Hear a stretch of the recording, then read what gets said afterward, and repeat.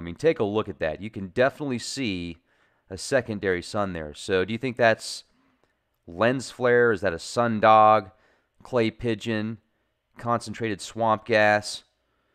Is that Project Bluebeam? Are they just trying to mess with our minds with holographic technology? I don't know. But it's pretty darn cool nonetheless. Now, Jason is going to describe to us the information he's compiled of what he feels is the orbit of Nibiru, Wormwood, Planet X, the Red Kachina, the Winged Destroyer. Now, he's got texts and data not only from the Hebrew version of the Bible, but also texts from China and South Pacific. So he's going to bring together a plethora of intel for us. And also, towards the end of the presentation, I'm going to show you some recent photographs that were sent to me by somebody of the name of Jason as well that lives in California. Some of the best photographic evidence that I have seen to date of a second sun. So stay tuned, folks. And remember, we actually had a disconnection situation twice. We were disconnected twice during the beginning of the Skype call, and we've kind of had to put it back together. So we'll continue where we left off. Stay safe and be the change you want to see. We've been disconnected now twice, ladies and gentlemen, and Jason's been able to get back on with us. Now, the first time we got disconnected, what happened was when he logged back on, his hotspot had a different name, and it also said that you were shut down for until 6 a.m., right, Jason? Yeah. Okay. I called Comcast, and they said I was shut down until 6 a.m. in my area. And now it still says I'm connected to number 2 for whatever reason. And you don't have a number 2, you've said? No. That's really weird. Yeah. Now, for those who've heard of Project Stingray, there's certain technologies out there that can spoof either cell phone towers or Wi-Fi spots, so the person that puts those up can actually get all the information that's transferred to and from that specific area. Now, I don't know who's listening to these conversations or why, but this is very strange indeed, because this is the second time we've had to upload this, and it's not like we're talking about anything that's, you know, classified, so this is very strange. Now, this chart that you've put together, Jason, I think this is very interesting because when we got disconnected before, what we brought up was the approximate 360-year timeline where these cataclysms take place about every 360 years. And this correlates with Gil Broussard's work, where, as I said before, he's taken texts and information from all over the globe, even, you know, Asia, and it talks about how these catastrophes happen approximately every 360 years. So walk us through the information that you've put together, if you would.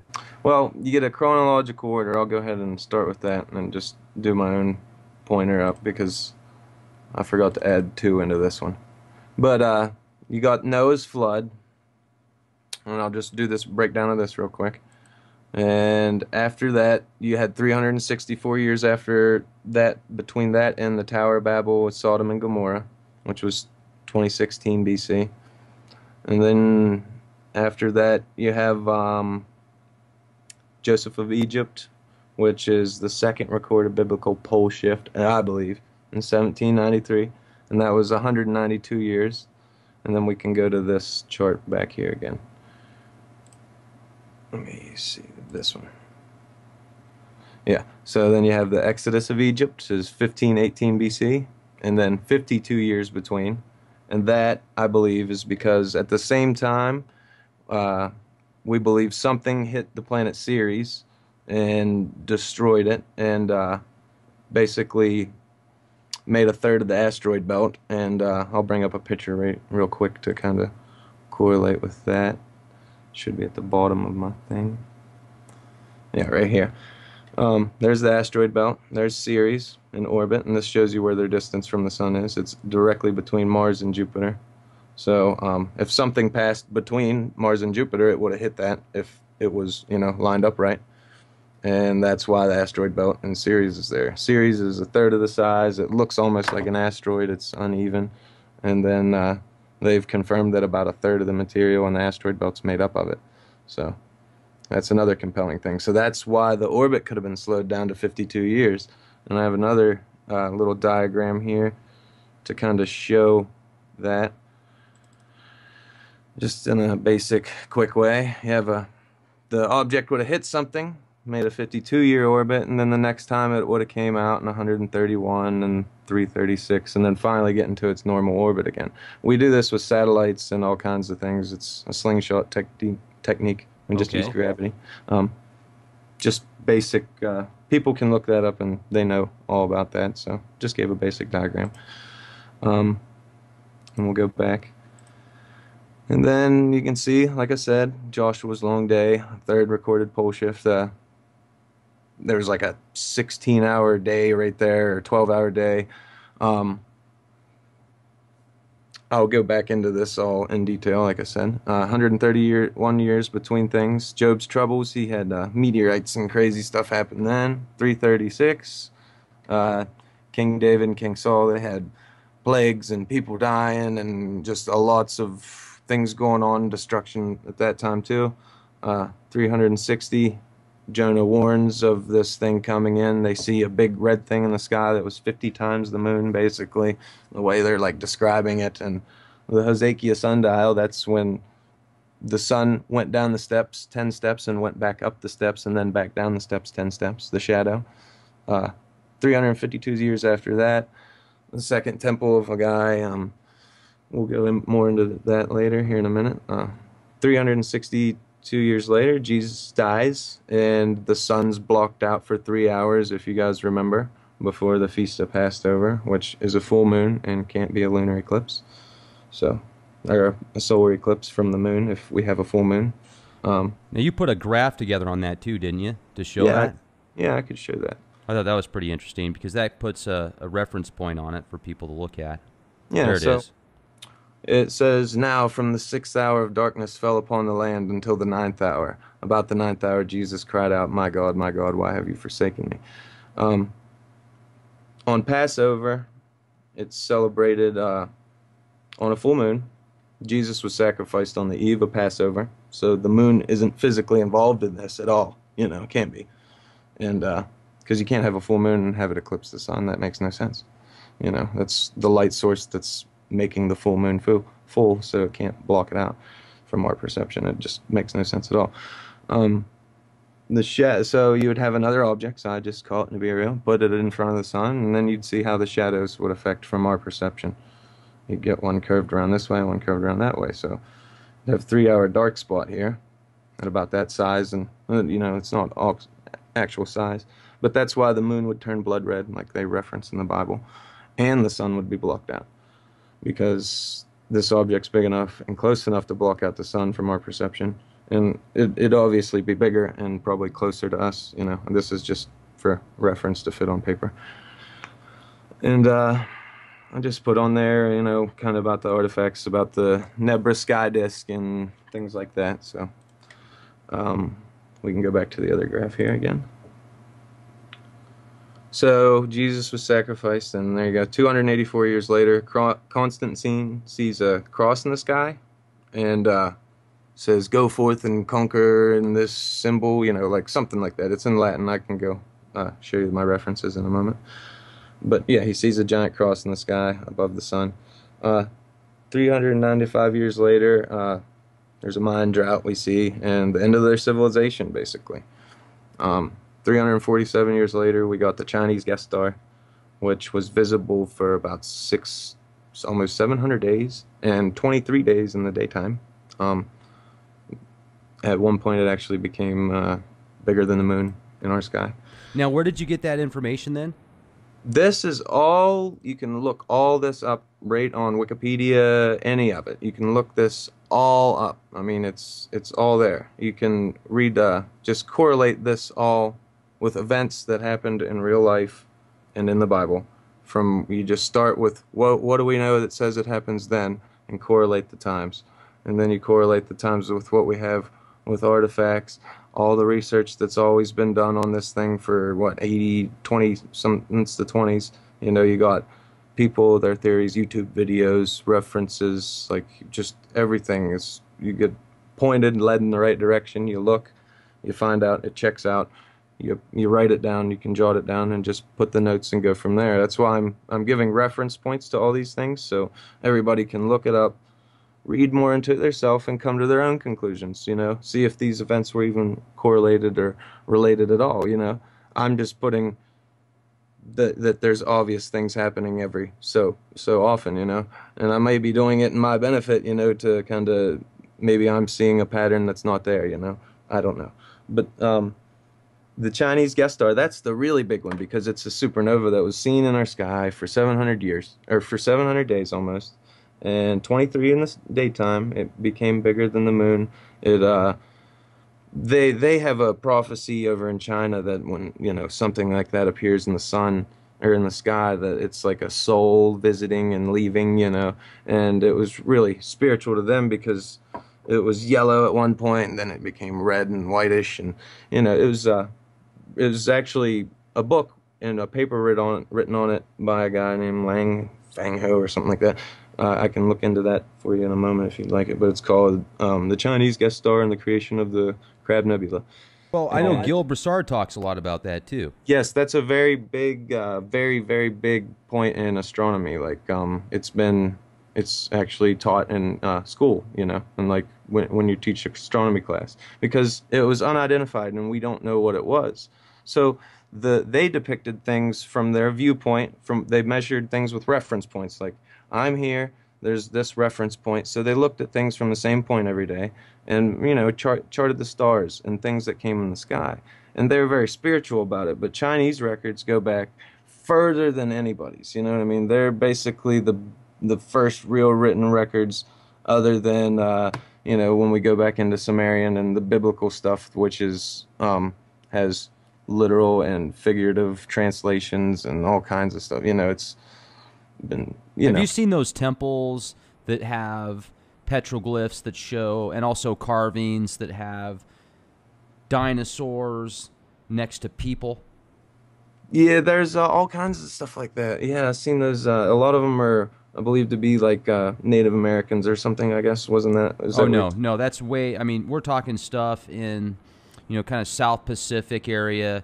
And then, you know, here's the thing about history is it rewrites itself all the time. Yes. They find so many strange, what I call ooh parts, or just things that shouldn't be there, that are out of time, out of genre.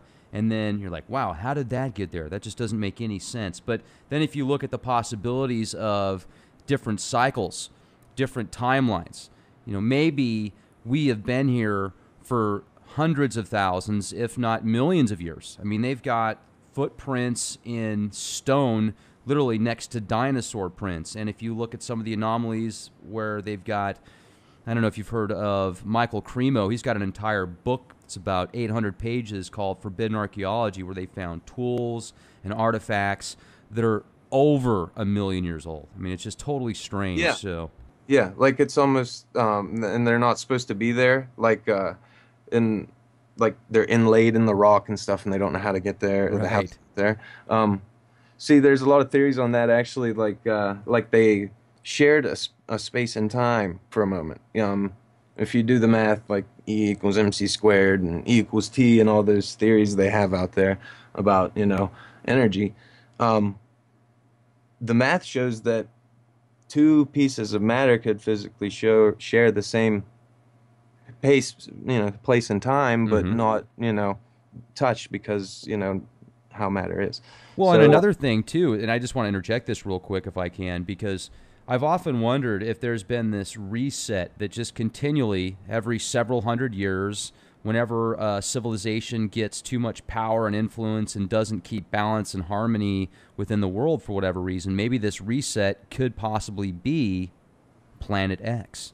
yeah, it's like a natural way. Like when you look at, you know, our universe and our solar system in particular, a lot of things stand out and shouldn't be there. Like NASA themselves said it'd be easier to explain the moon isn't there than it would be to explain it is, because of how it perfectly blocks out the sun and its rotation always facing us like a satellite dish. It just doesn't make sense. So a lot of it's too perfect. It's almost like something set something up that it almost is like a self-cleansing fish tank, you know, you could say. Yeah. And it's always around the math. Like I said, the 360. Our Earth used to go around a 360-day orbit, and the calendars show that. it would just make sense that, you go metric from there, and things with size get bigger, and, something bigger that has maybe another sun, a binary sun, would have this eccentric orbit. And a lot of the comets actually share the same orbit that I believe this has. So that would make a lot of sense to me. You know, some of these debris, just kind of lost their way, but still get pulled around, Hmm. by it and by our sun and just the force of the universe. Certainly. Now, what are we looking at here? All right, this would be the first thing they talk about in the Bible, that people survived. I guess there's a flood that nobody survived. They talk about, but this is Noah's flood, and we can kind of date that with the artifacts and the time, and a lot of things. But the professionals say, and you guys can look this up, that Noah's flood happened around 239 or 2349 BC. And I believe that that's around, they describe, a pole shift there because of a couple particular things that happen. Um, and I read a list of facts there. It says facts from the Bible. It said it rained for 40 days. The water was high for 150 days. And then the boat rested after that. And then about 253 days, they seen tops of the mountains come down. So the water started to come down. 300 days, they found land. It was like floodlands. And then 314 days, the water dried up, and 370, you had about a year later, you had plants and stuff back. So that's what it tells us in the Bible. And I just drew a little diagram. When it talks about the things that happened 150 days, and if you look at the orbits of the cycle there and how it would cross, it would be about 5 months, which is 150 days between intersections on the Earth's orbit. So if it had comets and debris trails and water that wasn't, of this Earth, and it drug it through, it would be coming in, just say it's coming in this way, all right? And the Earth's coming in this way. So for the purpose of this diagram, I drew a brown side and a green side. So as Noah was coming through, you'd have to be on the nighttime side to be safe, or the meteorites would have got him. So he comes through, and like I said, this side, because of the debris coming around, the debris would be coming towards Nibiru. All right. So the nighttime side, the side away from the sun at this point, would be, safe. And then as it crosses through, the 150 days, because, you're in between the orbit still, the meteor trail and the debris trail.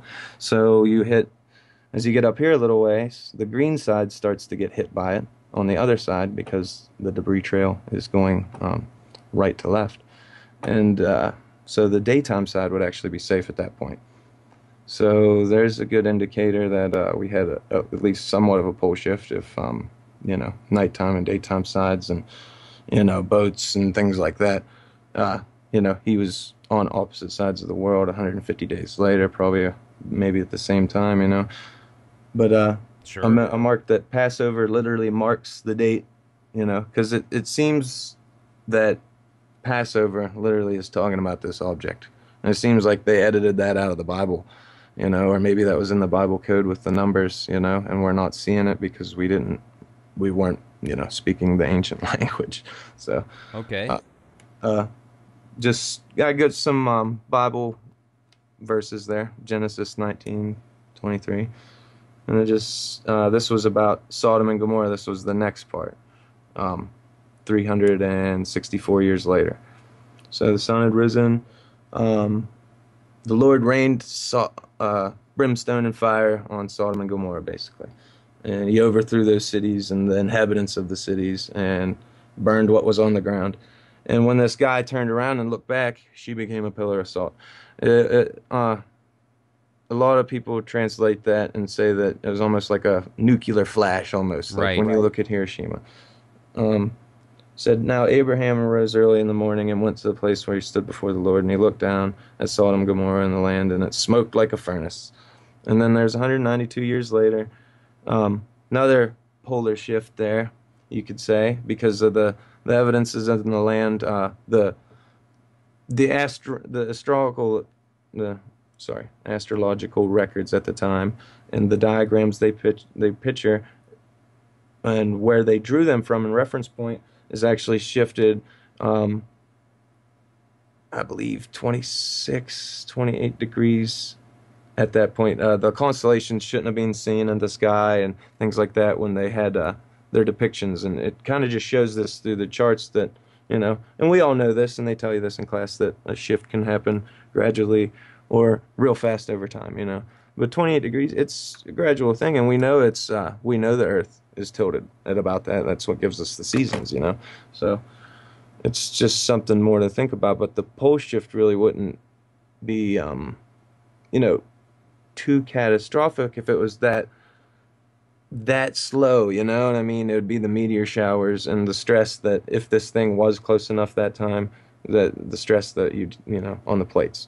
So One thing that's interesting to think about is if there is a way to, because there was a couple Caltech professors, or I don't know if they're professors, but some people with Caltech that actually said they found a planet 9. They call it the ninth planet in between Jupiter and Saturn. Now, if it's there right now, if they can figure out what size it is, and then, okay, so how long would it take to get from there to wherever it's going? Whether that be how close is it actually going to get to Earth? And if we know its reference point, then see, I'm not an astronomer. I'm just a reporter. Is there a way to, okay, we're going to look at this part of the sky. We're going to record at a certain time of day, and that's going to give us our best shot to pick up this planet X. Okay, well, basically, if you look at this, I can even pull up the chart for today if you wanted. I think I have it up here. That'd be great. Right there. There's the planets right now.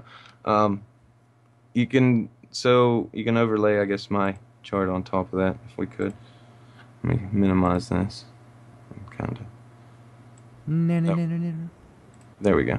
So we can look at it and see that this is what I was talking about. This is the placement. So they're talking about the astronomical units. They're not meaning literally it might not be between Saturn and Jupiter, like right here. It could be just in between the space anywhere on this circle, Okay? So okay. And that actually correlates with everything everybody's been telling us, because I mean, if you look at about where I drew it for right now, that's basically where I said it was going to be. You know what I mean? And April 23rd, I believe, Passover this year, between now and Passover 2017, is my estimate of when it'll cross Earth orbit the first time. And I believe 150 days after that, just about. So, September 23rd, I guess, something like that. Would be maybe that, I can't remember the exact date, but there'd be those two paths. So that would be the day the Earth, about 6 days after that, where according to these charts, we would be coming right into that first debris trail right here, about 6 days after Passover. So if that's the case, we'd be hitting a pretty rugged meteor shower on the daytime side of the Earth. And the exit point on September next year would be right when we were talking about the other alignment. If you look at this whole chart and everything, okay, it would even make sense, the placement of the dragon in the sky and the alignment of Earth and Jupiter and all that with Virgo and all that in the sky. It would we'd be September, I believe, around here somewhere. Virgo would be here, the planet would be here. So Jupiter would be right here, and it would all line up, It would just the way we were talking about it and showed you with the chart. But this object's even coming in, and the information that NASA's giving us correlates with this. And if they're kind of solidifying that it's there for us, they're letting us know. They're not telling us that it's on the approach, crossing orbits, you know what I mean? And when you look at this, I think, let me show you right here. I got it up. So if I pull up the comets, all right, so if you look at where the comets are there, and that actually makes sense that there would be another sun, somewhere probably to the right, I'd say, in our perception of North America, where we are in orbit with the sun right now. It'd probably be to the right if it was filmed in North America, and maybe I'd say the south, probably 26, a couple degrees to the south and to the right, and that'd just be my guess, But right here in the center of this, you can see how these comets concentrate this way. And like I said, that little ball of ice. I mean, if people know about physics and stuff, what's making that little ball of ice come around and just swing around the sun and then go way back out here, but make a turn and come back in? There has to be something in the middle making it turn. You know what I mean? There has to be another orbit pulling it in. The sun's not gonna pull it in sharply way out here. So there's something in here, perturbing and making these things orbit. So that also means there's objects out here, near Leo and Aries. There's definitely a cluster and concentration over here, of objects too. But Mm-hmm. it all correlates. The data, like I said, it just correlates with what we know and the facts. So, I mean, I made a diagram, like I said, so you could kind of see where to be looking in the sky type stuff. And like I said, my guess from the charts would be to the right of the sun, maybe below it. So as the sun would rise, it would kind of stay in the same spot of the sky, possibly, you know what I mean? Just depending on the curvature of, what part of how high the sun is in the sky, because the curvature of the earth, and that throws a lot of stuff off with the atmosphere and kind of refracts and makes things look bigger, like I was telling you before. Like those images, those people think are, huge planets in the solar system when they only see them on a camera. Mm-hmm. They didn't see it with their naked eye, but they take a picture and they're like, oh, look at that huge planet. It's like a photo, like a projector you see in school. Well, and another thing too is there was a photo that was presented to us here at the Leak Project where it looked like this giant red moon or planet or anomaly on a sky cam, or it was actually not a sky cam, it was just a webcam. I think it was Italy or something like that, and this thing just looked huge, and I'm thinking, wow, why isn't everybody seeing that? And then many people would say, well, it's because of the infrared or whatever. Well, you know what? I saw some other pictures after, like that kind of, I think what happened was the person that sent me this picture either had access to the other ones and didn't want to send me the other ones with it, or he didn't get them till afterwards. But I actually got access to a few other photos that looked like they were taken just right after that specific shot, if you're keeping up with what I'm saying. Yeah. And you know what it was? It was a big freaking spider. Oh, yeah. It was a red spider. Because you could see the legs over the lens. Yeah. That makes total sense, yeah. So the one shot you're going to get, oh, wow, that looks like a freaking red sun. And then, red orb. Yeah. And then the next thing, it's got these freaking legs on it. You're like, wow, that's a big cosmic spider. No, It's a spider on the camera. Yeah. I mean, you gotta use your discretion, like you always say, and stay neutral. Don't assume that it's fake. Don't assume that it's real. Research, just look into it, especially if it strikes you. That's why when people on your comments, told me, hey, you kind of have, a misunderstanding or this and that, I didn't want to disrespect their religion.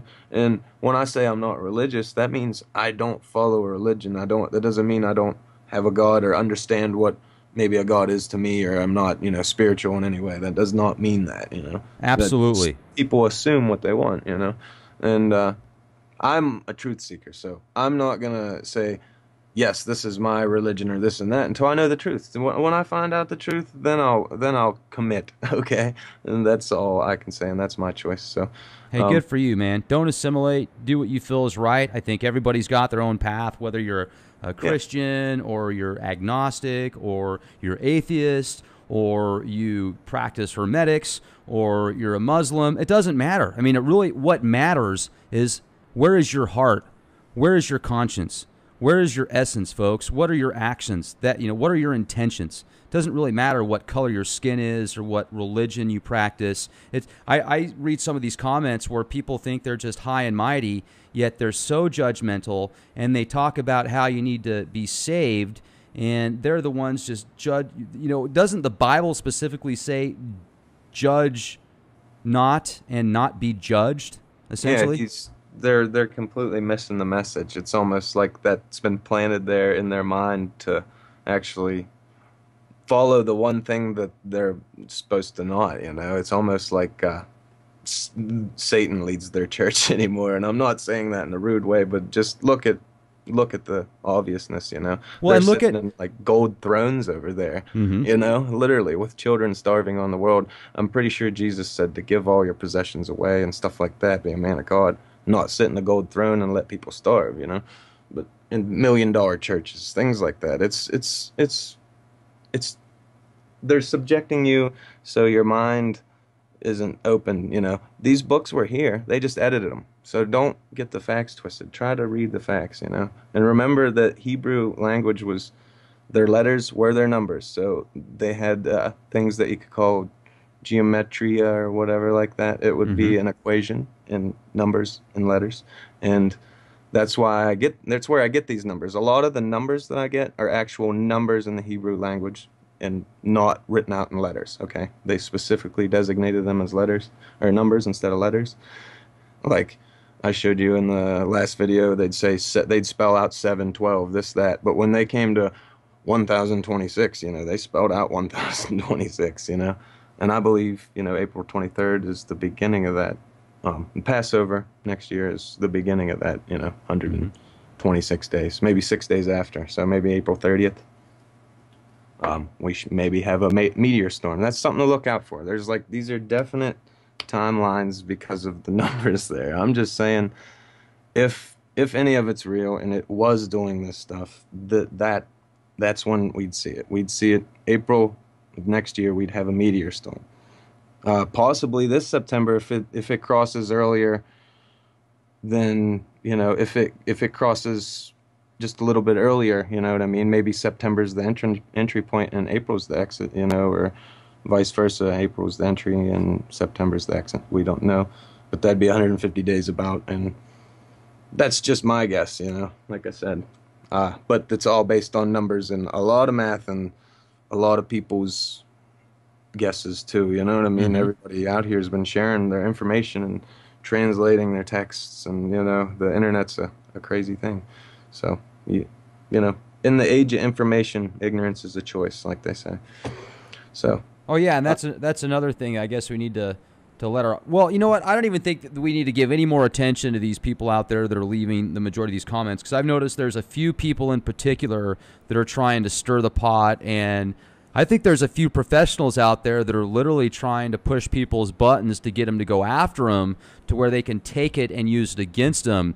There was actually a guy that was pushing the buttons of one of our listeners on a specific. And here's another thing that I find fascinating, Jason, is the Planet X videos get attacked more than anything. I mean, yeah, whether it's a 9/11 video or something on any other subject, it seems like this one in particular just gets nailed. It gets attacked, and it's very interesting. But there's a few people in particular that I've been keeping my eye on that they're really good. You know, I mean, they'll yeah, use certain verbiages and keywords, and you can tell they know what they're doing. They're like paid provocateurs or yeah, provocateurs. So be careful, guys, because they'll spin you, and then they'll take that information and use it against you. And if you go back and retaliate by making a stupid comment, like there was somebody that posted just a stupid comment on the channel, and I took it down as soon as I saw it, but the person he sent the comment to was trying to get that type of response out of him, and then he goes back and says, hey, I'm going to take this information and send it in to the,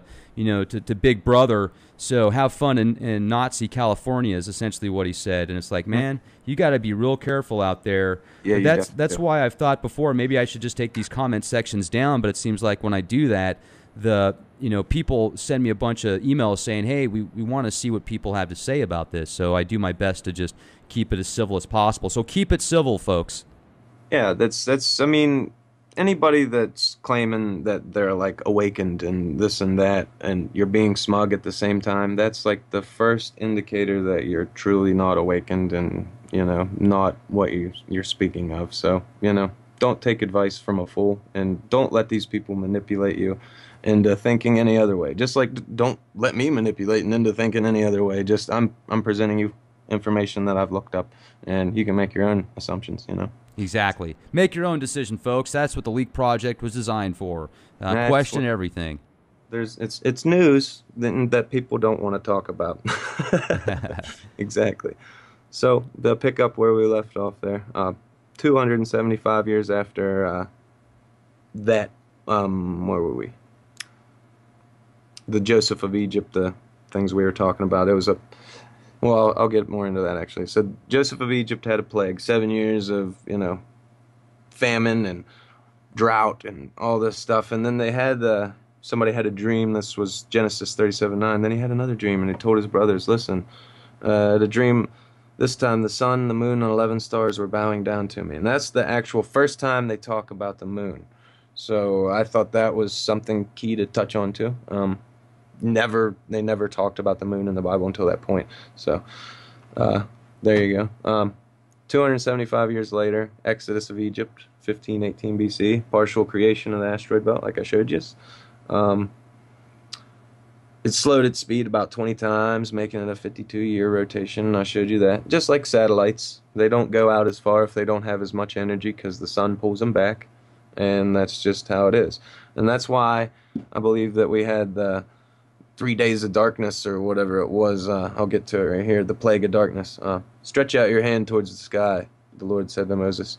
And so darkness spreads over Egypt, darkness that can be felt. So he stretched out his hand, and darkness covered Egypt for 3 days.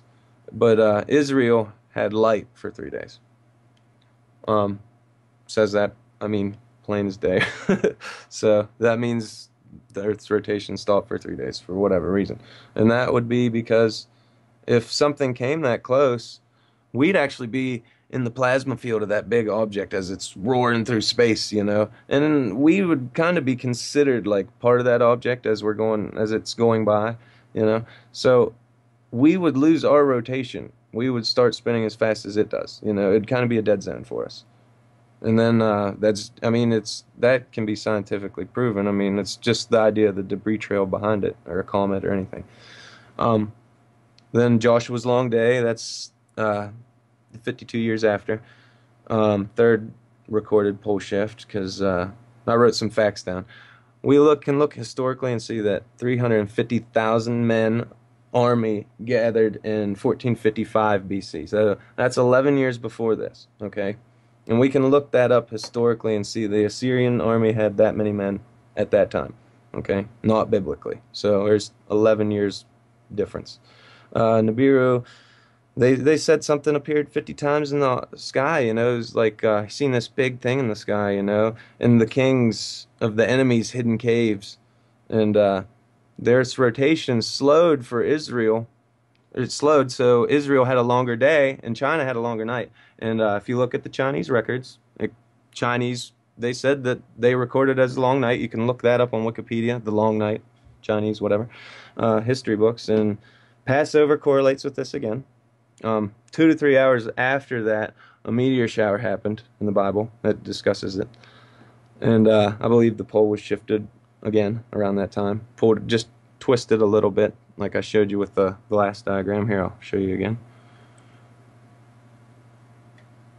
And this one right here. See? I believe it's coming in at a slight angle underneath and just giving us a tug and spinning the Earth just a little bit as it comes around. So that's why, we have our tilt, I believe, and where the minor pole shifts are coming from every about 4 times this comes through, maybe every couple thousand years, And you can look back in the magnetic information in the lava and see that too. So, like I said, all this stuff you guys can look up on yourself. I'm just giving you starts, places to look and maybe see. Tell me if I'm wrong, and kind of help us correlate all this data, because it's a lot, a lot of stuff. And after that, they fled Israel down. I'll read the Joshua 10:11. As they fled down the road before Beth-horon and Ezekiah, the Lord hurled large hailstones down on them. More of them died from the hail than were killed by the swords. And then 131 years later, I forgot to touch on something. I put it up here. I put it actually later. But it shows that the Lord struck 150,000 of these people dead in the army. They woke up dead or whatever from, struck them with meteorites. And apparently that army was destroyed around that same time, historically. Like I said, that many men were there, and historically About half of them died Mm-hmm. a couple years later. So you Okay. can look that up. The Assyrians. 131 years later, we called it Job's troubles or whatever you want to call it in the Bible. There, the book of Job, his message. But all kinds of stuff were happening, like the donkeys, and people were attacking. It was like total chaos and anarchy. Donkey? Donkey. But the Chaldeans and camels, they were all, the crops were getting destroyed. People, the winds. It says the four corners of the house were struck with wind, and it collapsed. And there's rocks falling from the sky, all kinds of stuff. 336 years later, you had King Saul, King David, and they had the Lord smite them with famine and disease and stuff like that. And if you think about it, if these things are bringing, space debris and things like that, especially comets, we call them like extremophiles or whatever. They can live in the upper atmosphere and actually transition, like the seeding theory. That's where maybe some of these famines and plagues pop up from. They could literally just come from, we're not used to it because we're not immune. And it'd just be a simple organism, really. It could be anything, common cold. But or mold even, just mold that kills our plants because they're not used to it. Um, I went another one. Said he got to choose between being attacked by his enemy for 3 days, or yeah, 3 days, or 3 months of famine, or yeah, what was it? 3 years of famine, 3 months of being swept away by your enemies, or 3 days of the sword of the Lord. And he chose the God, because he thought God would be, you know, merciful or whatever in that sense. But that shows you another plague and bad things, like struck around, that time. So it's just the Bible's telling us this. Let me see here. 7 years of drought. And, a lot of bad things happened then. So, I mean, that could show you, possible pole shift or something getting close. And like I said, they had plagues and the wrath of God, whatever that is. The meteorites, they talk about that a lot. So they could be figurative or realistic. I don't know. 358 years later, it's almost to its natural orbit again. I said that's the magic number in nature. You see 360 a lot. Jonah's warning, that's the destruction of the Assyrian army. I wrote it there in the Hezekiah sundial. It said Jonah obeyed the word of the Lord and he went to Nineveh. Nineveh was a large city. It took 3 days to go through it. Took a day going through the city, saying 40 more days and Nineveh will be overthrown. And then they believed him and they fasted and they put on sackcloth. They prepared basically. Okay, so they saved their food and all that, and the rich people even did it. So 40 days would be a good heads up for seeing this thing come. About 40 days you would start seeing it, and you'd start seeing it get big, especially if they're not chemtrailing the sky and trying to obstruct your view with God knows what technology or whatever. We understand Chemtrails that. are for conspiracy theorists, dude. They're not real. Yeah, I see them every day though. And No, they're they're just northwestern sky. contrails, man. You don't know what you're talking about. It's swamp gas. Northwestern sky, usually the northwestern part of the sky, usually maybe northeast of the sun. It's kind of, I mean, all those X patterns, and all those checkerboards, man. It's always there. not real, okay? I mean, it's concentrated swamp gas, and it's I don't know. That's what it is. well, we know we can't see the stars in the daytime, right? But as soon as the sun goes down, we can see them. So that's It's weird how that works, isn't it? Yeah, it's photoionization. We're seeing, the air, the atmosphere. So understand that if they just fog up the atmosphere a little bit, you wouldn't see things that are a little bit behind the sun. Okay, it would be like if I'm holding a flashlight in your face and holding my fingers up behind the flashlight and asking you how many fingers I'm holding up, you're not gonna be able to tell. Okay, or I tell you to catch a ball while I'm holding a flashlight in your face. That's what we're doing. So I mean, it's working in their benefactor that it's behind the sun, because the sun's very bright. So, block out the sun, I guess, and try to see it any way that you can, would be the best way, maybe. And like I said, I think it'd be below it and to the right, if you're in North America. That goes for the opposite, anywhere below the southern hemisphere. So you got to remember you'd be standing upside down on the globe and your perception would be flipped. So I'm saying if you're in Australia, it would be above and to the left, possibly. Okay. So, all right, we're going on. And it says, yeah, so he would have seen this thing in the sky for 40 days and then, kind of warned them about it. So they just prepared and, like they always say, they went to the mountains, this and that. And but this is another part that was really, I thought, noticeable. Matthew 16, verse 3 through 4. And in the morning today it will be stormy, for the sky is red and overcast. You know how to interpret the appearance of a sky, but cannot interpret the signs of the times. A wicked and adulterous generation looks for a sign, but none will be given except the sign of Jonah. Jesus left and went away. So Jonah was the crazy guy talking about Nibiru, saying, hey man, 40 days, this thing, we got to prepare. And the rich people even did it. Everybody listened because they could see it, obviously, in the sky is what I'm guessing. And he said, I will make the shadow cast of the sun go back 10 steps as it's gone down, the stair of Ahaz, so the sunlight went back 10 steps. And then you can look another verse, Kings 34, 35, 19, 34, 35. I will defend the city and save it for the sake of David. That night the angel of the Lord went out and put to death 185,000 in the Assyrian camp. When the people got up the next morning, they were all dead bodies.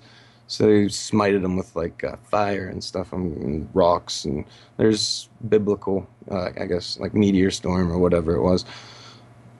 Then the angel of the Lord went out and put to death. I just kind of recited. I must have doubled it there. 352 years later, these people built a temple for themselves and not, I guess, a church or whatever is what the God was saying in it. And so he destroyed their crops and their building and their fields and their mountains and everything. So basically, so they worked for nothing, and that was the way it said. And it said, I'll shake the heavens, the earth, the sea, and the dry lands. I'll shake the nations, and what is desired by all nations will come. I'll fill this house with glory. And yeah. 362 years later, it's almost 360 again, so it went undisturbed. That's when the day before Jesus died, so we can go back up to that graph at the top again. There. So Jesus knew from about 6 o'clock to 9 o'clock the sun was blocked out. But this, like I said, they celebrate Passover on a full moon, and Jesus was sacrificed on a full moon. So that just shows you that the moon was not the object blocking out the sun. It's impossible. It's just impossible. And there you go. So even God, or Jesus, thought he was forsaken by God, at that moment. So that goes to show you that maybe God was a word or a euphemism or something, maybe nature or words unexplained, or I don't know. In the Christian Bible, I can't tell you, but I know that God... The name God, the actual definition of God, if you look back a long ways, is unknown. Unknown. See, that's what I was thinking, like nature, a force of nature, something unknown. All that is, it's like when you take a piece of quartz or a crystal and you smash it up and you look at it through a telescope or what are they called? You know what I mean? Kaleidoscope? Yeah, no. A little magnifying microscope. glass. A microscope. Microscope. You'll see that on the particles look the same. They're literally the same as the big image. And they even have like the same piezoelectric properties as the bigger piece, but on proportion to their scale. So when you add all those pieces together, they have more energy. And, just it's that in my mind is God. That is the collective consciousness. That is everybody's and everything and the energy and what we all, cycle through us, whether it be through food or the sun or, whatever. That whole consciousness, that would be God in my mind, that collected life, that in my mind would make sense and fit the bill. We're all fractals of God at some level. Yeah, so like basically when we're made in God's image, that's the same idea as what I was just giving you, smash up that crystal. We're the same thing, just on a smaller scale. And if we all came together and we all have that, collective consciousness and stuff, then we could, be godlike. If we could all work in tandem and help each other, what could get done, and just, I But mean, then we'd all be like the Borg, you know? It'd be no no, not fun. all the same. Not all the same. I'm just No, I joking. don't mean that. You would have your own free flowing energy and be yourself, but just be connected, you know, and not hate each other. Not, you know what I mean? Embrace the difference, you know what I'm saying? You know, and connect because of the difference. Because I like and specify in this, and you like and specify in that, we come together. We have the skills of both of us because, you know, you did all that for your whole life and I did this in my whole life. Now multiply that by everybody in the world. Everybody can do what they want and be unique and be their self, but still, you know, be helpful. You know what I mean? It's We're all that. individual droplets, yet at the same time a part of the same ocean. Yeah, it's exactly. When we're created in God's image, that's what I believe there was the euphemism for, you know. This was divine knowledge, you know, on a molecular level even, you know. They were talking about the cells, just like Sitchin gets into it better with that stuff, like, you know, when they're talking about everything. You look at the universe and how it works, and even how helium in a human child evolves. You know what I mean? How hydrogen and helium and all that, like the elements evolve. And you look at a human child and the cells and how they reproduce. It's the same thing. You know. So yes, like on a very large and a very small scale, we are all the same. You know. It's just what manifestation of that frequency of energy. You know what I mean? The holographic universe. And like that's why a lot of people say like energy equals time. Like Einstein was wrong, and that's why they teach that Einstein and not Tesla type stuff. They like because it good information, wrong conclusion. Like you know, basically energy could manifest itself in any way, a form of matter and a form of time and a form of things like that. And that's how people could even solidly explain, you know, those artifacts and you know appearing in random pieces of time. You know, you could you could almost send like a rocket back into time. You know what I mean? If you had the right technology, it might like end up in the like, 20s or something. You know what I mean?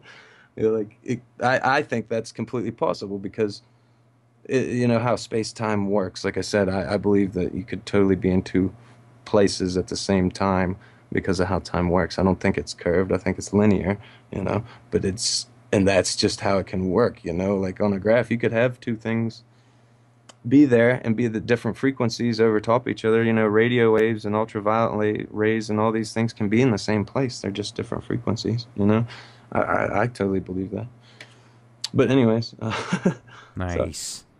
but So right now we're going to okay, you're on Kings 1934-35, and this is just basically, okay, 352 years, you pull past that. yeah, where I'm getting down here, that was Okay. Jesus was crucified, and Uh-huh. then um, so I had that the constant, and or 284 years later, Constantine sees a cross in the sky, 312 AD. If you guys want a reference, look up the Battle of Melvin Bridge. He saw a sun with a cross, and the phrase "In this sign you shall conquer" Christianity, and that's you know a lot of weird stuff there, right? I mean, you go back to Uh-huh. the demonic possessions and weird things like that. Like, yeah, that's kind of odd that it appears, and then in the Bible it tells I you that think you a know demon just spoke through you right there, it was a Jason. demon. Yeah. 395 years later was the Mayan drought and the end of the Mayan Empire, 707 AD. Uh, yeah, it shows that there was a drought around their area around that time, you know, geographically. You can look at the satellites and stuff like that. They disappeared, so who knows? I mean, The Crab Nebula, though, the Chinese guest star and the creation of the Crab Nebula. That's that is interesting. a book in a paper written by Lang Ho. If you typed that in, you will get the full reference in the book and the paper written by the man that did it. Now, a lot of people thought it was wrong because he thought it was a supernova exploding and things like that. Their interpretations of it were there was many and few and far between, but you could see it for. I'll read it to you.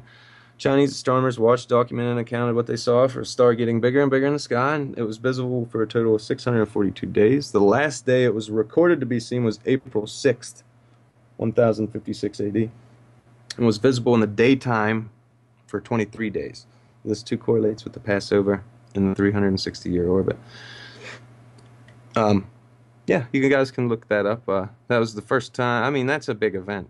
I mean, a new star appearing in the sky, and I mean, it was a couple times It was fractions of the moon. They were measuring it with fractions of the moon, like half the moon, two times the moon, things like that, you know. So I mean, that's a big event. It's Mm-hmm. 2 years in the sky, Mm-hmm. you know, and they were really excited about that. I would be too. And then you can go back and just see all the Renaissance paintings and things like that. But the timelines correlate with them. You can go see, because it's a painting, you could imagine that it could have been done, you know, a couple years after, and maybe, you know. So if you add those two together, I think it even correlates. It could be a shortened orbit though, because it would go back with it, because about 320 years to now, you know, it would just make sense with the way satellites and everything works when you're rotating around sun, gaining, you know, force. And then I made a little timeline for the revelations, just so we could go through Well, I see here that. on the first one that you put Osama bin Laden as the rider on the white horse.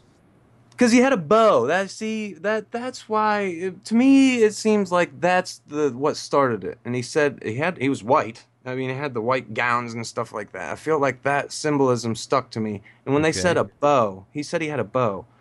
Remember, Osama always walked with a stick, and we always depicted him with a stick. And that's what they meant about the bow. They didn't mean like a bow and arrow. They meant a bow like a stick, a staff.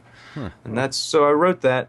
And that, if you, I mean, you want me to pull up Revelation 6 through 12, if you No, I want. mean, you can if you want to, but I know what you're saying because I do remember when he was walking around, you know, showing his Al Qaeda buddies, at least in these propaganda films. Obviously, he's like, "Okay, Yeah, yeah, put the AK-47 around your back, and I want you to go across these monkey bars, and I'm going to time you with a stopwatch. Okay, go." I mean, it was just that's the kind of crap they were pushing down our throats, and I could totally tell they were prepping us for something because that's exactly. Do you remember that they were just yeah, force feeding it yeah. down people's throats? Yeah, there were home videos made in caves. Yeah, right, man. That guy was funded by the CIA in like the 80s. Like we all documented. He was like shaking hands in our like headquarters and stuff, man.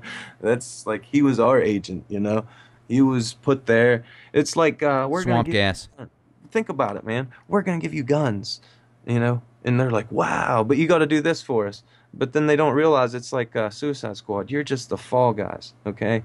They didn't realize they were going to get like that, like be subjugated like this. You know what I mean? They made a deal with the devil, and now they're the bad guy. Okay? They made this deal. Then what are they going to say? Yeah, we bought a bunch of terrorist equipment. So you're saying you're terrorists? Yeah. Well, then you admitted to what they're claiming you are. You know what I mean?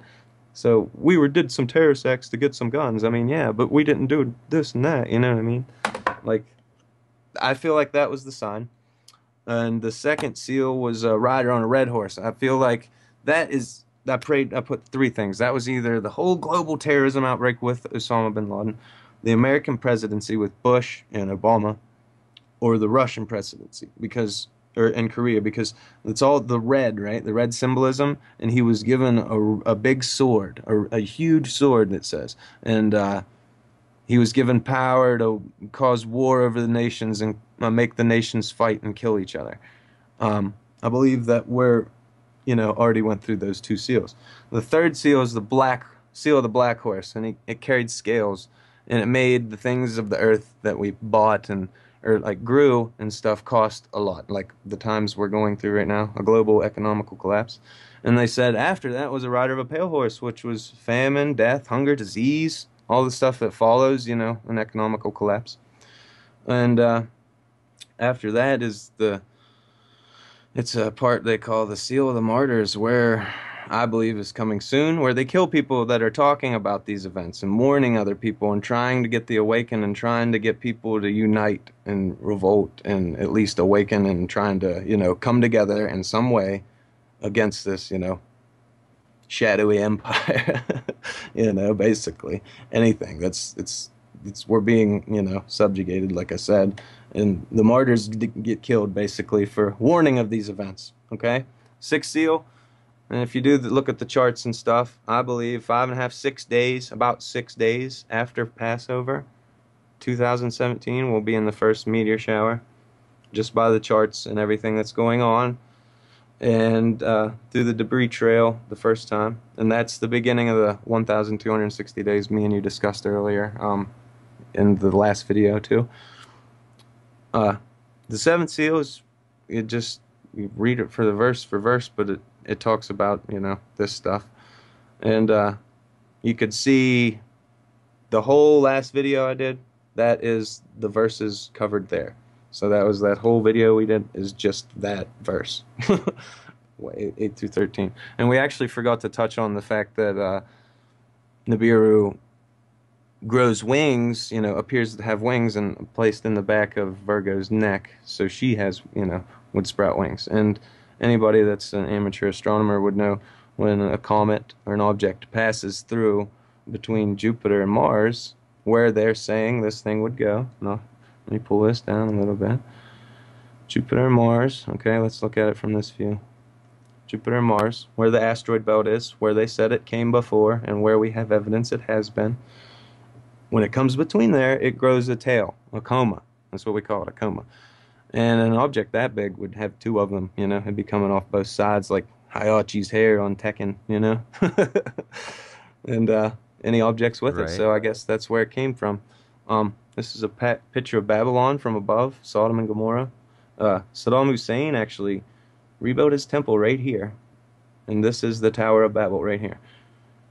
And that was in the Bible too. They said, something about that tower being rebuilt, would be a sign of the end times. And there you go. Pretty cool. It actually talks about it being sunken in the Bible and gives a description of how it was sunken into the earth and part of the tower remained there until the whole town fell. And I got a close-up image of it here. Sorry. Right there. And just shows you, if you look at it, there's north straight up. At the time, people would, they'd build that, north, south, east, west. We've seen that with the other temples. This is called a ziggurat. That's because that's what a temple is over there. And yeah, you can tell that there's about at least a 14-degree, 15-degree tilt right there, from straight up and down. The Pac-Man mouth or whatever you'd say right here, or right here, whatever side you're going to do it on, about 15 degrees. So that's another thing. Here's the Nebra sky disk. You guys can look this up on Wikipedia or anywhere. But they found this, and it was actually looters found this. They found it and sold it on the black market, and then it was finally turned over. So we would have never had this artifact hadn't somebody came clean about it. But it shows their time, the same version of an all-sky cam. That's why you get the orientation of the ground over here and the ground over here, the sky lines and the ground. See, it's that little impression over here. It's just like when we look at the all-sky cam in a circular form, because they were aware they were on a globe looking up, so they gave the globe's perception looking up in reference to where they were with the ground and everything. So there's the moon being partially, and it looks, there's 1, 2, 3 stars in between the moon and the sun, and they were saying it was being eclipsed there. They inlaid it with bronze and that. There's a lot of information that we pulled out of that, but definitely a 28-degree polar shift from where the stars are now, and correlation to anything.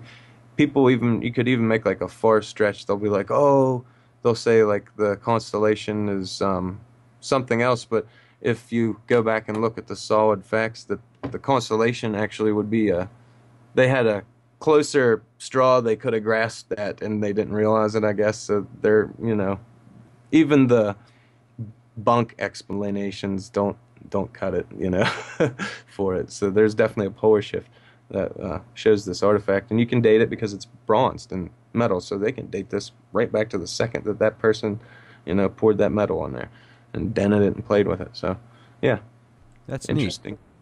Very interesting. And yeah. So, anything else we can go over? And one thing I'd like to show you guys before we close out tonight, and I want to get your opinion on this, is first off, let me share some photos with you.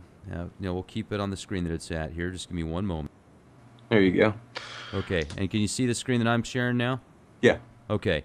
Now, this is Jason, and he sent this out to me. I want to say thank you very much, Jason, because these are some of the best photos that I have personally ever seen for evidence of there being a second sun, Planet X, whatever name you want to put to it. I think that these are pretty compelling. These are better than any of the ones that I've seen from a Skycam or Soho imagery.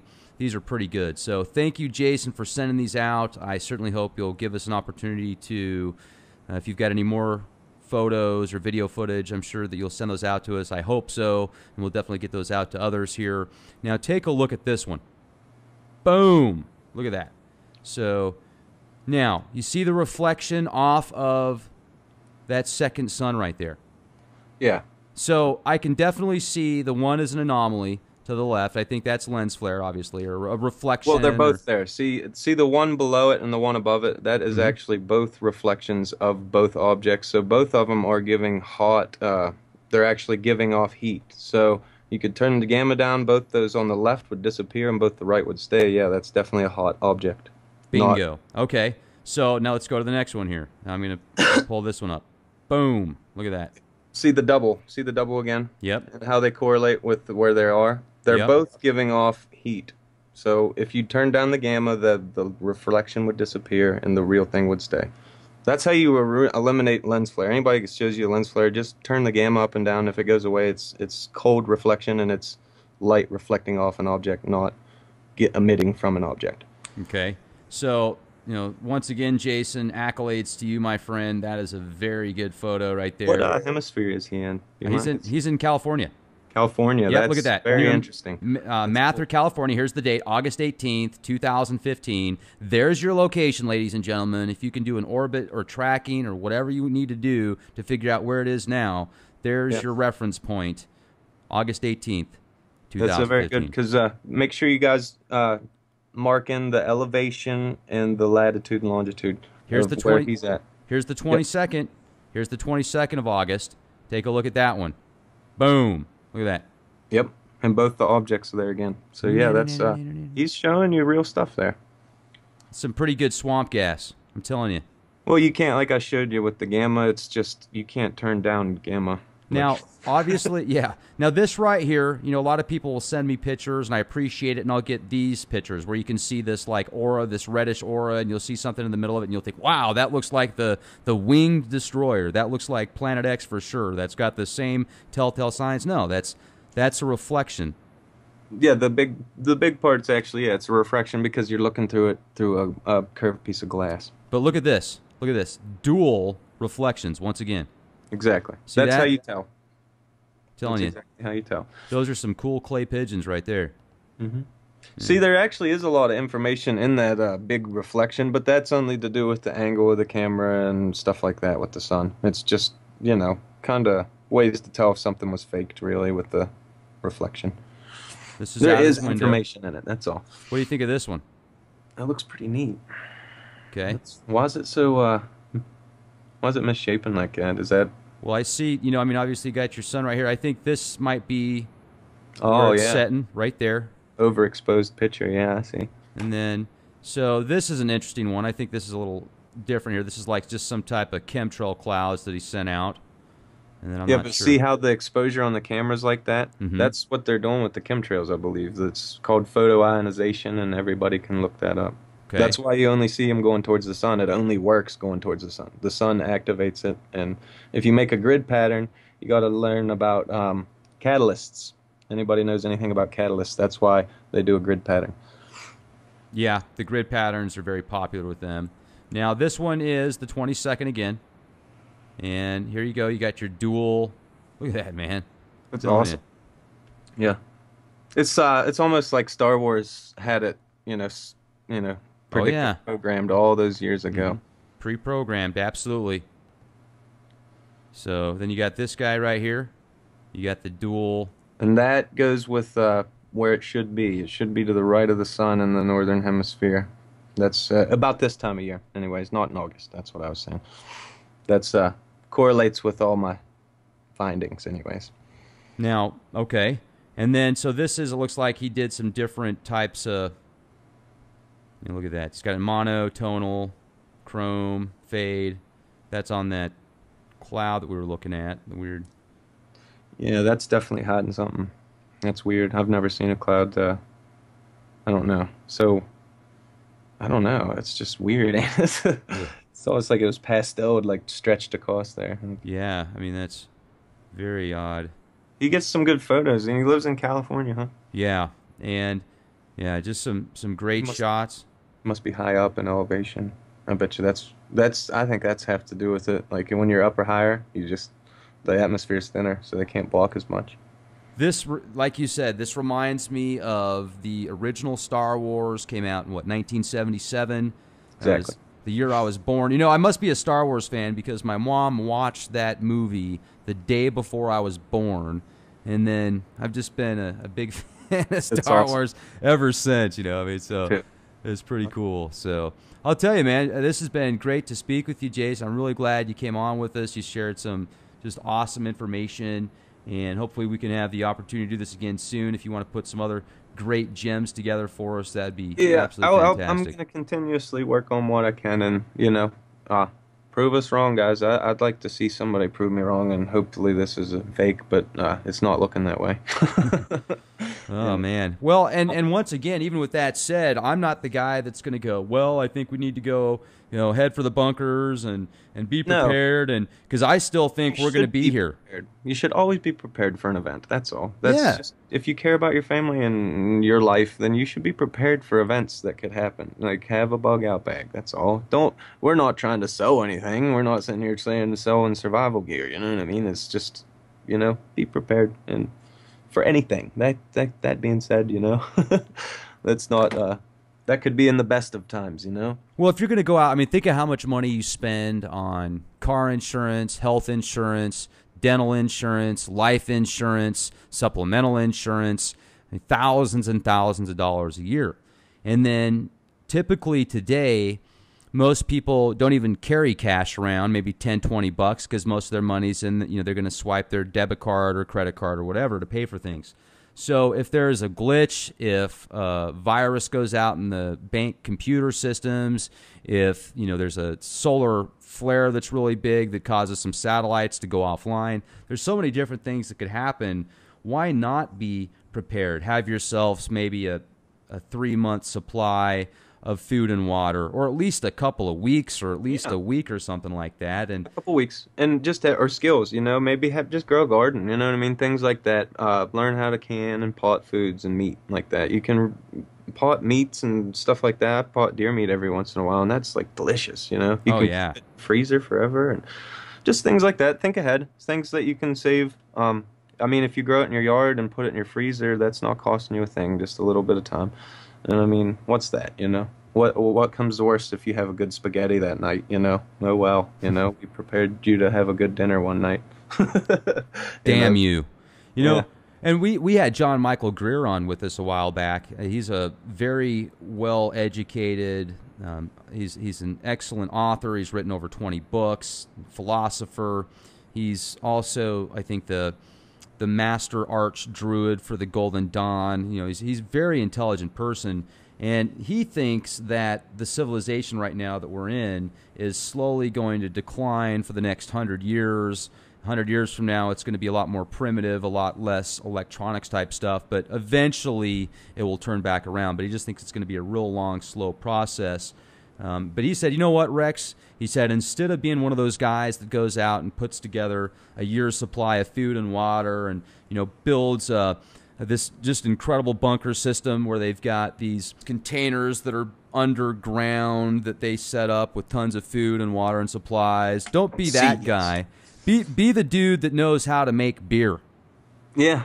Because if you can Skill. make good beer when if shit does hit the fan and people need, you're going to have warlords and these gang members and stuff that are just ruthless, and they can pretty easily break into some people's houses sometimes Yeah. if they can overthrow them. But if you know how to make good beer, they'll let you do your thing. Hey, man, just make them a good ale here and there. Have a skill, exactly. Have a skill. And even if it's like just something minor like that, like making beer or whatever, you could just literally use it. Like I was thinking, people are like, oh, well, I want to save money and you're telling us not to save money and, that's not stimulating the economy and this and that. They need to understand that it's all borrowed fake money and none of it's really there anyways. And if you do want to be smart and save money and invest in things, buy things like precious metals that you really need to rebuild society, like silver and gold. You know, those things are very precious in electronics and everything else in the world, and their value will never go down.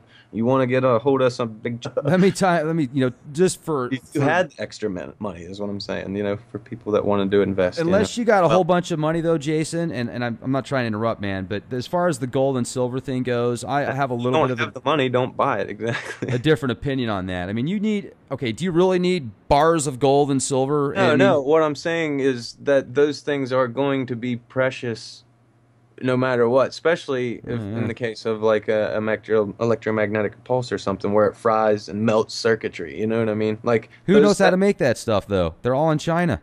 Oh, I understand that. You know what I mean? I mean, if you got all this It's gold and still silver, precious. and you're like, "Hey guys, I got bars of gold and silver." Well, I've got food and I've got real estate and I've got assets and I can protect myself. I mean, gold and silver, don't get me wrong. I can understand having, if you want a few rounds or something, or if you've got lots of money and you want to diversify your assets, I totally get it. But if you're the common folk, individuals, and when you say that, Exactly. but that money doesn't have any value, yeah, it does. I mean, I've heard that before too, but it's got plenty of value. I'd rather have $1,000 in cash than $1,000 in gold, because if things do hit the fan, I'm going to be able to spend that $1,000 cash a lot quicker than that gold. It's like people could be like, "I don't want your gold, man. What am I going to do with this? How do I know that's real gold? I don't know how to look for real gold." But if you got cash, they'll take that, and you'll be able to, obviously, if things are so bad that you can't use cash to buy stuff, do you really think people are going to want to barter for gold and silver? It'd be like a weakened infrastructure. You know what I mean? I don't think it's like cataclysmic, like you said. I believe that we're gonna survive it, and a lot of people will be in some bad shape, and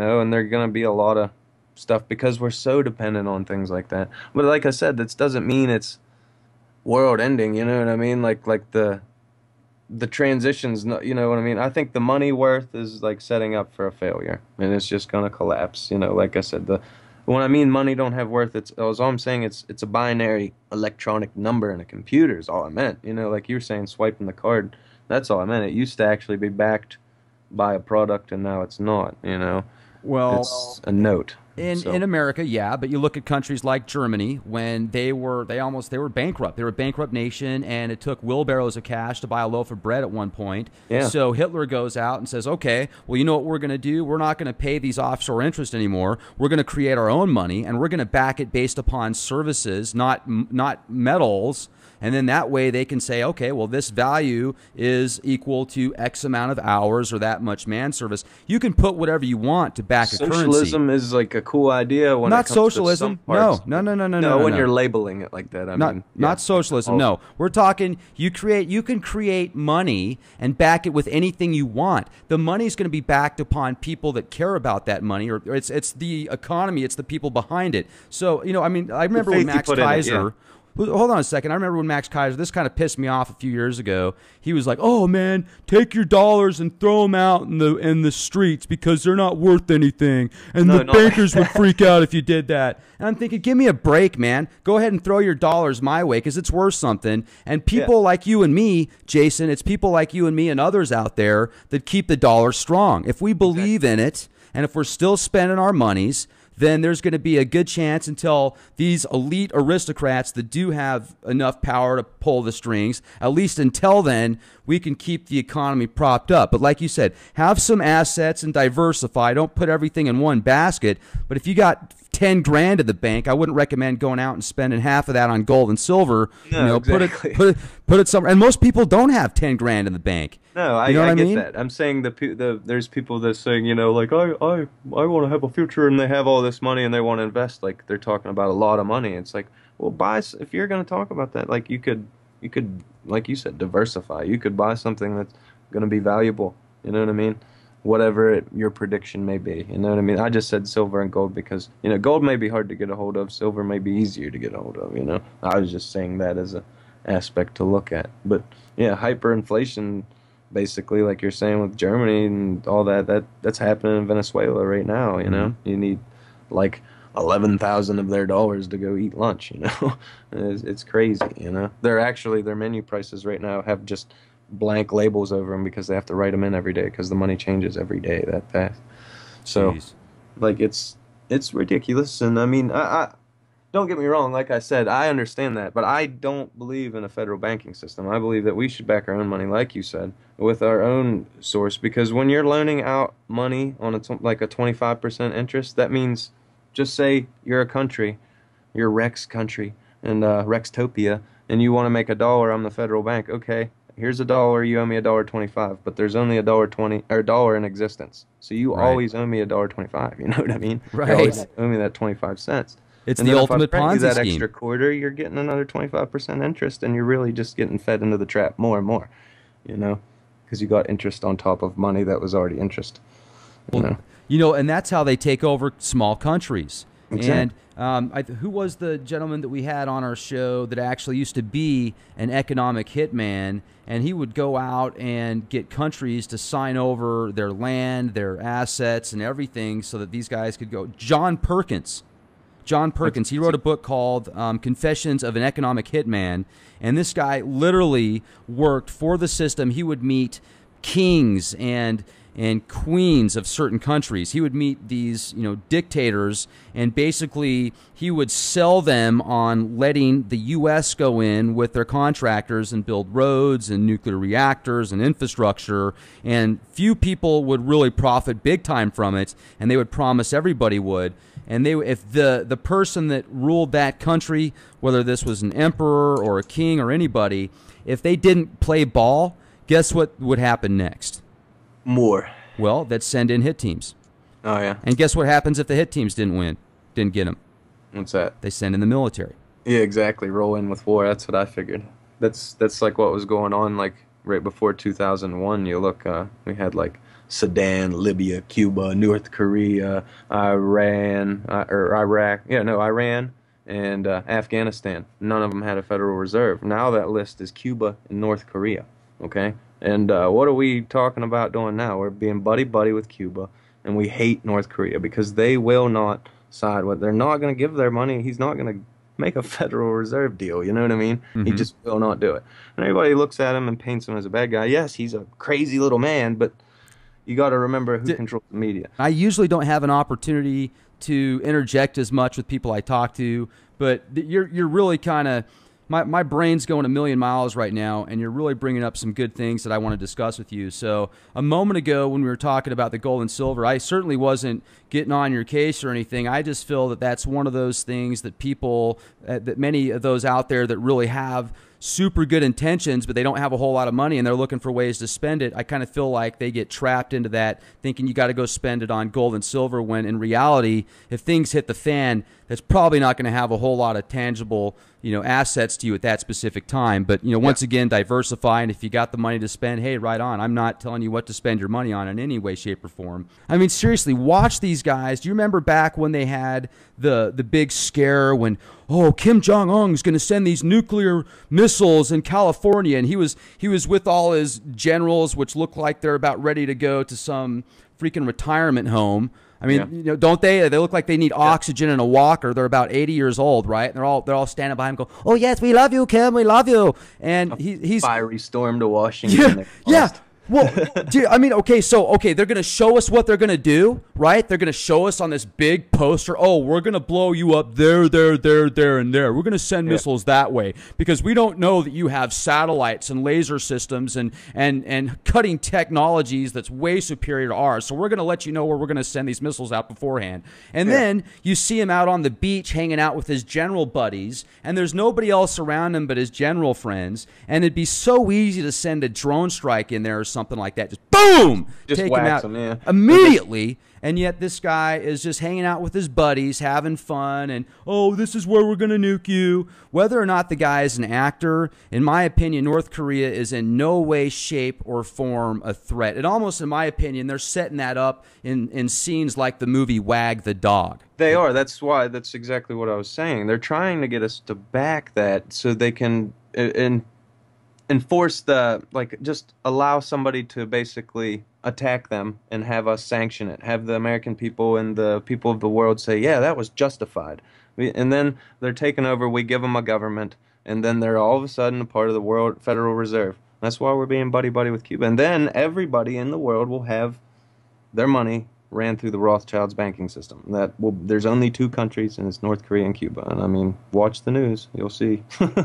You'll see which two countries will come up now. So they've got it set up in Iran now. Then. Yeah, I believe that Iran already has it set up because that was why we invaded. They wanted to go switch it from the euro. They already had the petrodollar, and that's why they still call it the petrodollar, because they didn't actually officially switch it to the euro or anything. So, yeah, oil is still traded with the American dollar. So, yeah, they're still part of it. Well, and they've been saying for 4 years now that the U.S. dollar isn't going to be able to purchase goods and fuel from other countries, and it certainly doesn't seem like it's affected us here at home enough to, at least me anyway, or many people that I know. I mean, for most part, the economy right now is doing pretty good. It's not doing great, but it's doing fair. I believe where they get a lot of the money making is from the stock markets and these events that they already have staged, because they know where the money to go and things like that. They can basically just make a prediction based on what they know is going to happen and make money. And like I said, the money is the faith you put into it, but they understand it a little bit more complexly than we do because of the interests and the deals and everything. They do understand it, you know what I mean? It's a way to get people to, pour your heart and soul into something and not have as much as you would have, 10 or 15 years ago, if you put it that way. Because I remember things before this whole, 2001 thing. It was, gas prices went up and then everything else goes up because it takes gas to get everything everywhere, you know what I mean?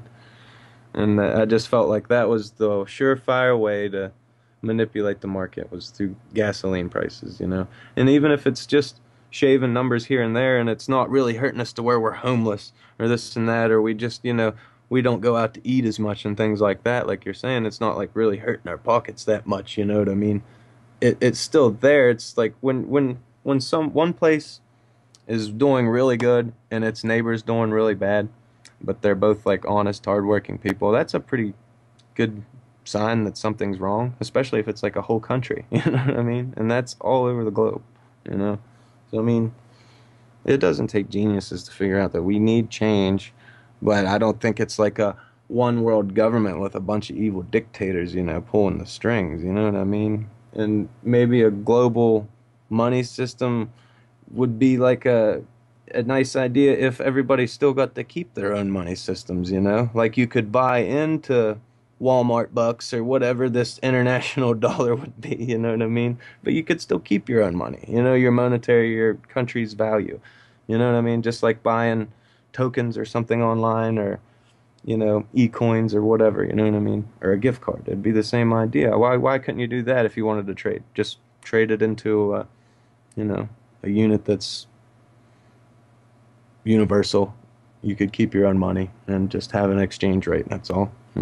Makes sense to me. I don't know. Sure. I mean, there's so many cool possibilities. I know that there's a gentleman that's trying to get me to interview somebody from the Venus Project, which is a resource-based economy, and there's so many different possibilities and opportunities. Sense. I like that idea. I really do. Like people call it socialism. That's so I know. That's like just the label. Like when you're I don't consider it that. Like you're working in exchange for a good. You know what I mean? You get this much. You're allowed these comforts, this home, this much vehicle. This much amenities for this type of job. And if you want to take on more responsibilities, you can get more comforts, but it's going to take more work and responsibility.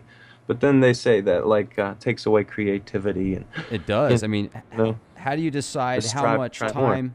Well, right. I mean, how do you decide how much time equals what? You take an hour of shoveling snow versus an hour of giving a presentation in front of 50 people about how to save money on car insurance. I mean, heck, I don't know. I mean, how do you justify that? You know what I mean? So I think that money is calories burnt. Right.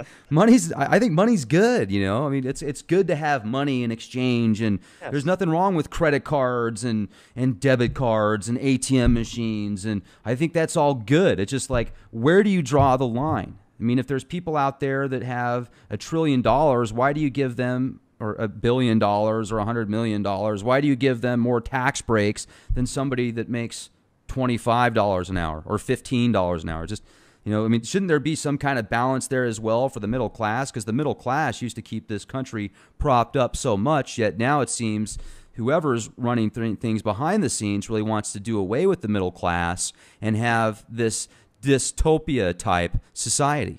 Yeah, they want a vast, you know, basically just a vast leap between the money, and that them have it all and then give us the little trickle that, you know, they want us to have. And they're the ones making the rules and the laws. You know, it's the ones that are in the position of power, are like the less deserving and the least deserving of it. You know, the most humble, hard-working person probably knows, you know, what the hard-working, you know, person needs and would want, you know, like free healthcare, things like that. Excuse me, sir, may I have another?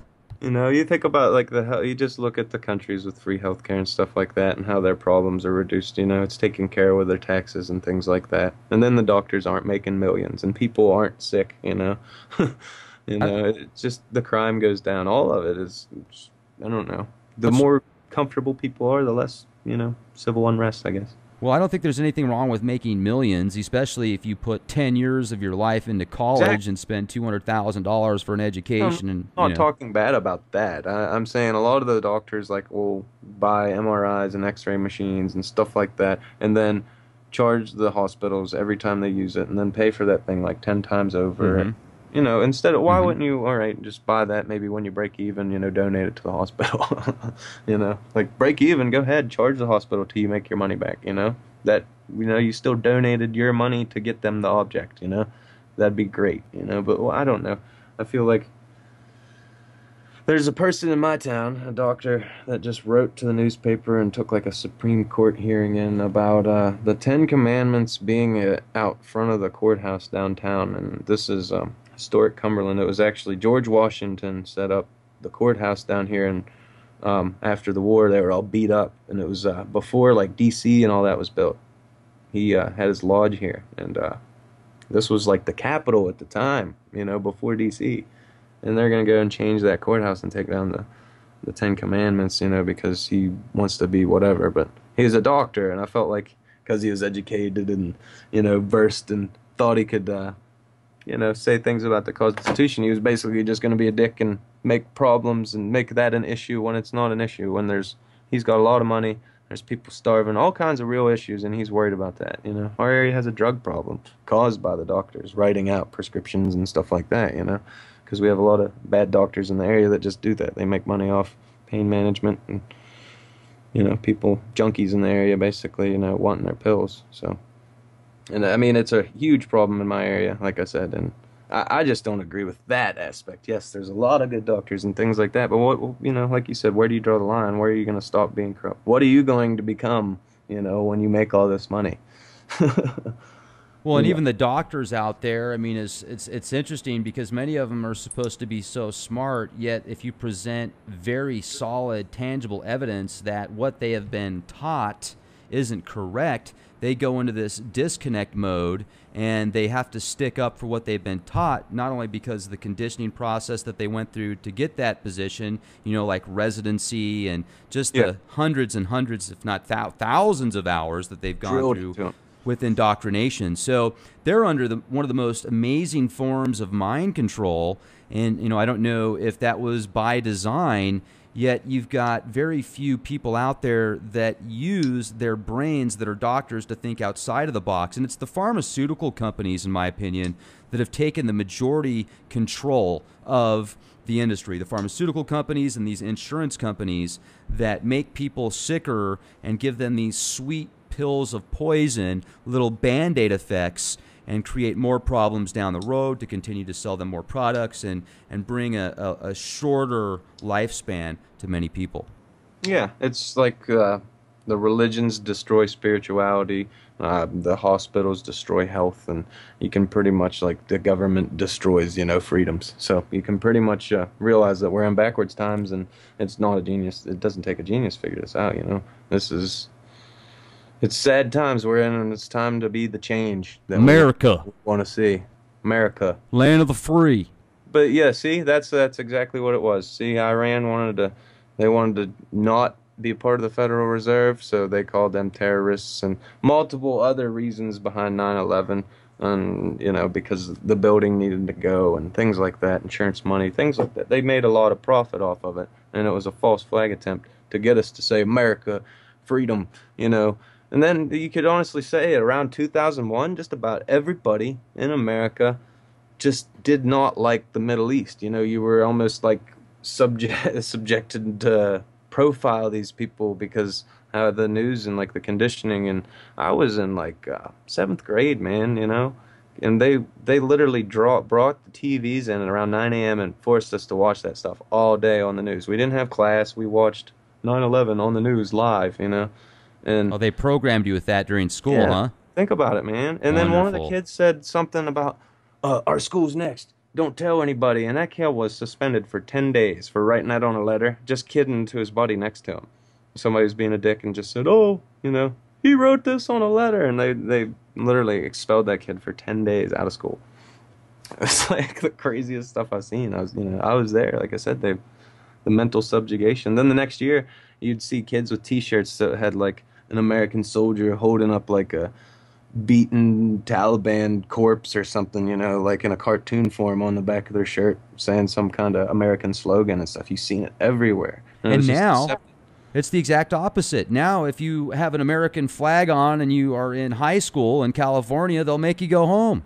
Yeah, that's in the Bible too. They predicted this big Muslim Christian war, and then you go back to the Robert Peck paper, whatever it was, that Illuminati, stonemason paper where he, proposed whatever it was, basically gave like world Albert Pike, domination the plans. 33rd degree Freemason. Yeah, Albert Pike. There you go. He even said that stuff. I mean, he was really adamant about state of Islam and Muslims and Christians like kind of just destroying each other. You know what I mean? Like having a that's what you can see it both ways. Like I said, they incite the war.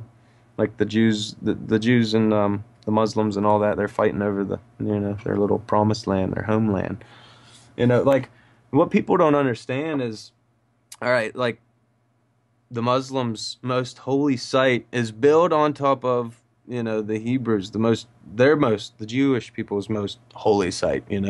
And for the Jewish prophecy to come true, the Muslim place basically has to be leveled and destroyed for their prophecy to come true and for them to go back to their homeland and have it. So like their shrine, that big Mecca, that cube or whatever, would literally and all that would have to be like gone and annihilated for their prophecy to be fulfilled, man. And that's pretty wild stuff. You can look at it both ways, like both aspects, like if you get into it deep. But a lot of people don't know that. There's literally just kind of, for whatever religion to be right, it all bases on their the homeland and who has it last, I guess. And it's kind of strange that it's all coming down to that.